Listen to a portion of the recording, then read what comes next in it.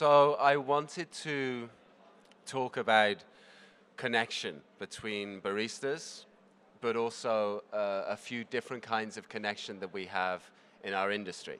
I think it's one of the most powerful things that is happening now that didn't used to happen is how we can talk to each other very directly across lots of different ways. But one of the ways when you are talking to people, you're meant to introduce yourself and build a connection between the audience and yourself so you know who I am. So I thought I'd tell you a little bit about what I've done in coffee or where I've come from in coffee. So right now, I work as a salesman. I work for a small roastery in the middle of England. We're not based in London. We're not cool. We're not expensive either.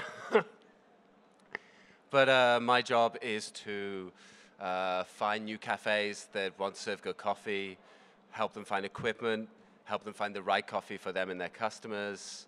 I will train, I will do deliveries, installation. I am not a specialist, I am a generalist. And I do a little bit of everything, not quite as well as I would like to do it.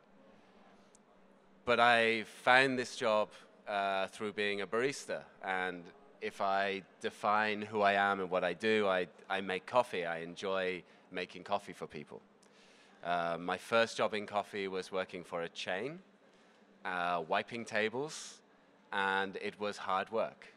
But it was fun because I had this opportunity to work with something that I was really excited about. I had tasted good coffee, and I knew that it was possible, but I wasn't able to do it. Because I grew up in a really small town. The town I grew up in was maybe 8,000 people. And I moved to the biggest city nearby, which was Bristol, which is like 500,000 people. And there was one good shop. It wasn't very good, but it was the one good shop, so I got a job there. And nobody knew what they were doing. The first week, I learned how to use the table cleaning chemical in the cheapest possible way, which is you spray on the cloth and then wipe it with the cloth, not it's bad. And then in the second week, I was allowed to use the till. I was allowed to touch money, which was scary. And then in the third week, I could touch the coffee machine. And they showed me how to turn on the grinder and you pull the lever twice. If you pull the lever twice, it's the right dose for one coffee, and then you insert it and you push go, and it tasted horrible. And there's this big problem because I loved the idea of coffee. I loved the idea that it was this delicious thing and complex, and it came from somewhere else, and I knew that it could taste good, but nobody in the cafe knew how to do it. So my first job was to try and find somebody who would show me. And the cafe had a trainer who worked at head office and came around once a month. And so I was like, okay, this is what they've shown me. It doesn't work. What am I doing wrong? And so I spent the next week with the trainer learning how I was meant to do it and making the product a bit better. And it tasted better when I understood how time had an impact and how if I tamped properly, it had an impact. But I still didn't really understand anything. I could make the coffee taste better than it did, but not better enough. And I felt really alone. I felt like I was the only person in that business who wanted it to taste good because everybody else had a different priority. And I felt lost and alone for a long time, and the only thing that I had that I could make things better was Google. Google is really helpful. And if you Google, my coffee tastes bad, you can find 100,000 people who are a long way away, but also think it matters that the coffee tastes good. So I started reading blogs and looking at what people were doing in cafes at that time, mostly in Australia or in America, and some in London, and started realizing that there was a community of people who shared the same values as I had. It's just I wasn't near them. And for me, this was a problem because I wasn't learning anything. So I read all the Googles, I read all the things I could find, and the next step I could see, the place, was to go to a place where there were lots of people making coffee which was a trade show. And I hate trade shows.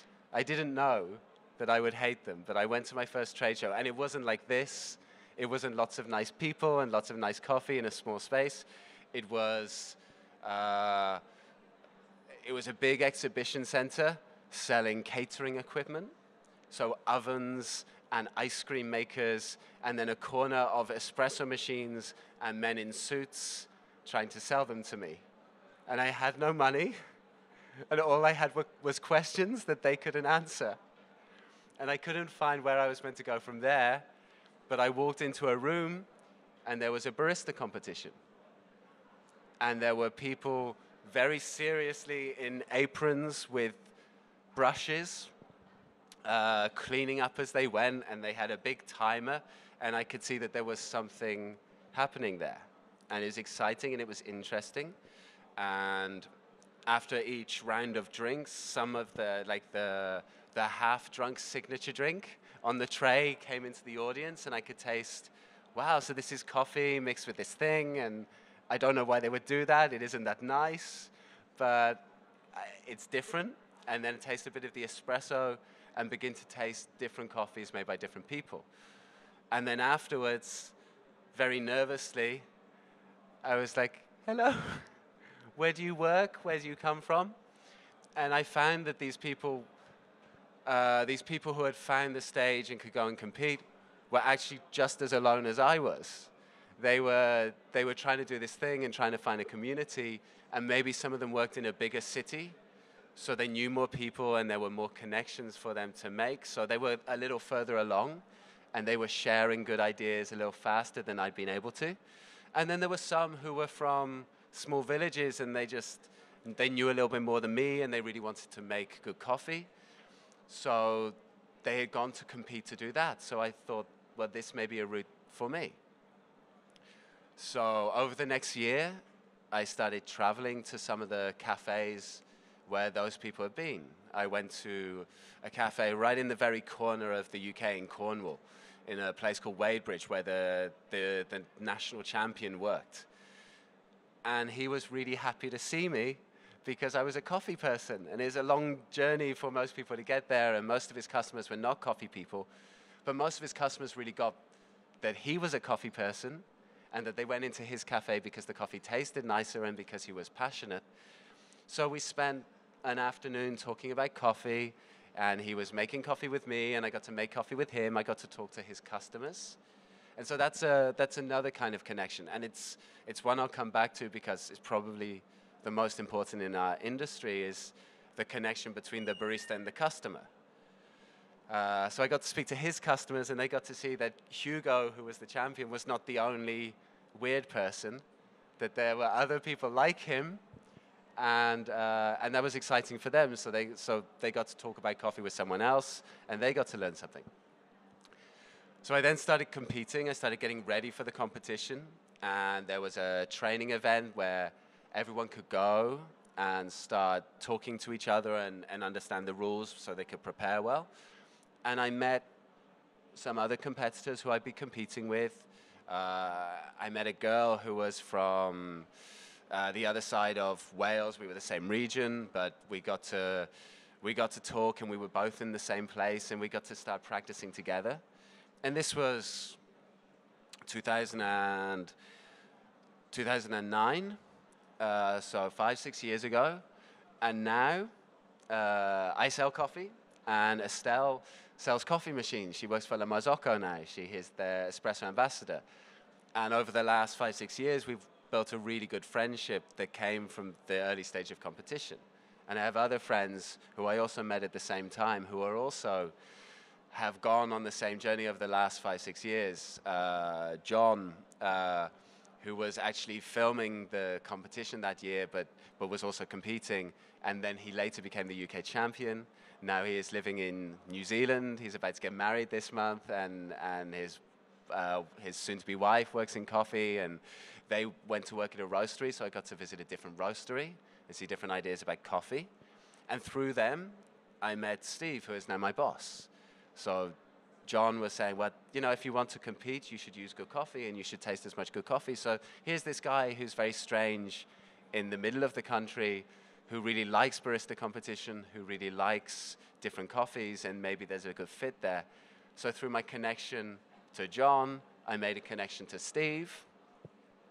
And Steve has been really important in my life. He's given me opportunities to learn and grow in different ways. So I got to see a lot more of roasting, and eventually he trusted to give me a job. And now I get to grow his business, which is really exciting for me because we have such a strong friendship and we share these ideas. Every event I've gone to, I've made new friends, but I've also met new trainers, new people to learn from. And I've also learned, one of the big things I've learned is that it isn't always the people in authority or the people who stand on the stage who are the most useful. Normally the best trainers are the people who share your situation. So the people in the audience with you, or if you're working bar at the espresso station down there, the other people working bar from another roastery or from another country. I find when I'm doing training work in an espresso bar, the ultimate goal is quality, but also efficiency. Because the more efficient you are, the more consistent you are, the more streamlined your process is, the easier it is to allow repeatability and control consistency. So the easier it is to achieve quality for all your customers. When we're in a small community, so I don't know how big the coffee community in Prague is. I know it's growing. I can see it's growing, and there are lots of good people. And there will be a feeling that you are all doing similar things, and you will be learning from each other. But it's terribly inefficient that the baristas in Prague are learning all these lessons in a really hard way by trial and error, when the baristas in Poland, or the baristas in Berlin, or the baristas in London are also learning the same things very slowly. But if we can share ideas faster, and be that by one barista from your cafe traveling to London and spending a week there and seeing different things, or by one barista in each cafe really spending time to read every blog and then share it, which is the hard part. So they read the blog with the new idea and they go back to their cafe, and instead of doing it at home on their own, doing it with their colleagues and saying, this is what I read, maybe it's crazy, but if we brew with twice as much water, will it taste better? Or if we weigh every shot on the scales before we insert it, will we waste less? Or if we try to get hold of this new grinder that my friend is using in Budapest or using it wherever, maybe we can do something different but better. I find that really exciting. And the internet lets that happen really easily. So now I've been very lucky. I've made lots of connections. I've made connections in lots of bars and lots of communities. I know that if I go to most cities in Europe, I will find one person that I know from Twitter or I know from Instagram that I can go to their cafe and I can say, so where else should I go? Who else should I talk to? And they will show me around, and we can both make friends, and I can take the connections I make there, and when I get home and I get to a cafe and somebody else is traveling somewhere, I can say, well, you should really check out this place. When you are on holiday in Nuremberg, you should visit this roastery, and you should talk to these people because they will introduce you to other new ideas. The next stage of connection that I wanted to talk about is that because of the internet, because many of us have smartphones now, we're not just limited to the contacts that we can make day to day. So we're not limited to just the customers we meet or the people who come into our bar from another place. We also have the ability to talk to people we've never met and talk to people in other parts of the coffee industry that we don't touch directly. So for me, I work in a roastery. I can find very good contacts with green coffee suppliers, with importers, but actually finding a farmer is difficult if I do things the old way. The old way is you're a barista, so you buy your coffee from your supplier. Your supplier is a roaster or a distributor, and they will buy it their coffee for the roastery, they'll buy it from an importer. The importer will have relationships with maybe an exporter in Colombia or Brazil and collate those things. And it's a very linear line that the coffee follows this cycle. But now with things like, particularly things like the Cup of Excellence, when the Cup of Excellence auction is finished and you know where the coffee came from, there is an email address. With farmers, like we ran the Barista Guild camp in Greece this year, and we had a farmer called Graciano Cruz, who runs farms in Panama and some work in El Salvador. He passed his email address out, and he wants to talk to baristas because he knows that the connection he can make directly with them will sell more coffee for him, because the people who are serving customers will be saying, oh, this is a guy who is really driving things forward and has new ideas, and we want to taste his coffee, and we want to share his coffee with you.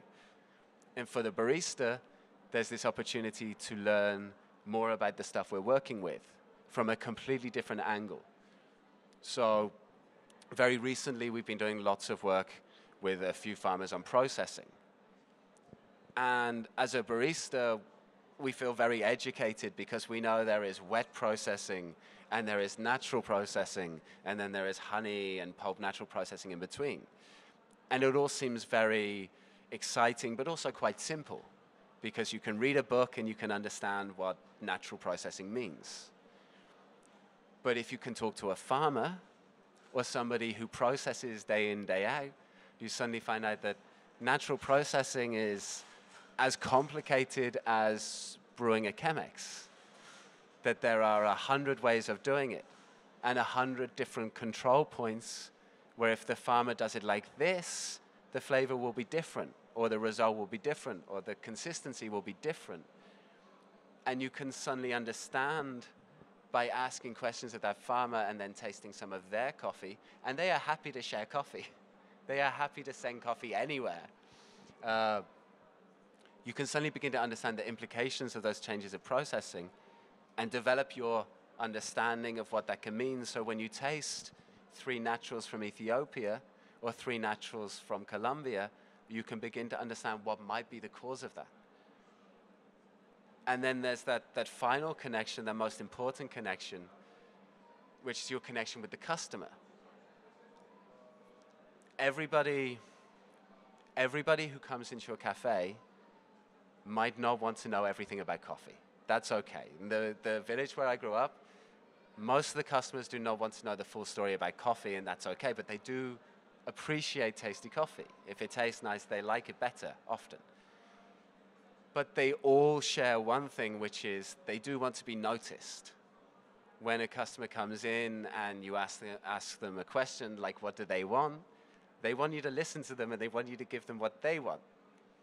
And so being able to listen and being able to really notice somebody and connect with them is really powerful. And people remember it. So if you're a customer and you go to 10 cafes and you order coffee and you get coffee and it's nice, it's fine. But if you go into a cafe and you remember that the barista stopped and spent some time with you or really listened to what you wanted and gave it to you, you are more likely to go back and you are more likely to ask questions.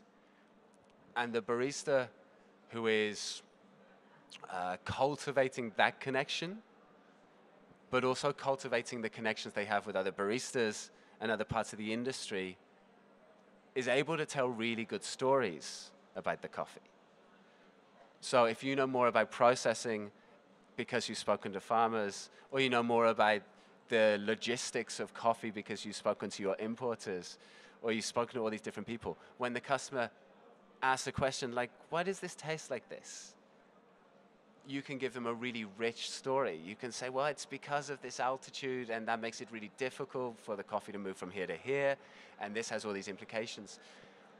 And generally, if customers have time, they like stories.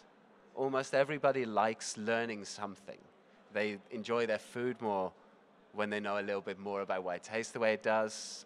There is proof that the centers of the brain, they've done this on MRI scanners, that when somebody understands how the thing was made, they enjoy it more because it directly links between the centers that hold knowledge and the centers that hold taste, and that creates pleasure. And that's another kind of connection. I just like the word connection. I just want to say it a lot. What is the word for connection in Czech? Sorry? Spojka? Spoin? Spoin? So this is something we will work on, and I will learn more, and we can build another connection, another spoin. So I think that is all I have prepared, but I am happy to talk about